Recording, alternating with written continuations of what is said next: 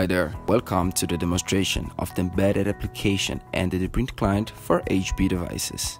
In this presentation, we will show you the processes of authentication, account assignment, document release, and conversion.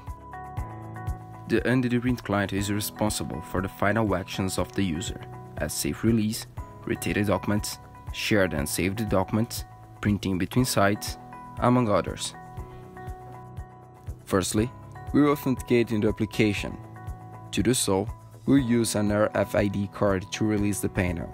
Remembering that we can also authenticate using username and password, PIN, secure PIN, and even a combination of these methods. This is the action menu. It centralizes options available for the final user. The documents sent by the users are available under the option My Documents. Now, we will release a document that was sent. It's simple. Just select the document, choose if you want to convert it to mono or duplex, select this account's destination, and confirm the process.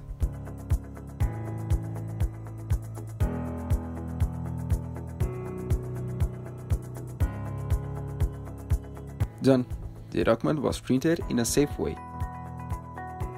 That was a demonstration of the nddPrint client's main characteristics for HP devices. For further information, visit us at nddPrint.com.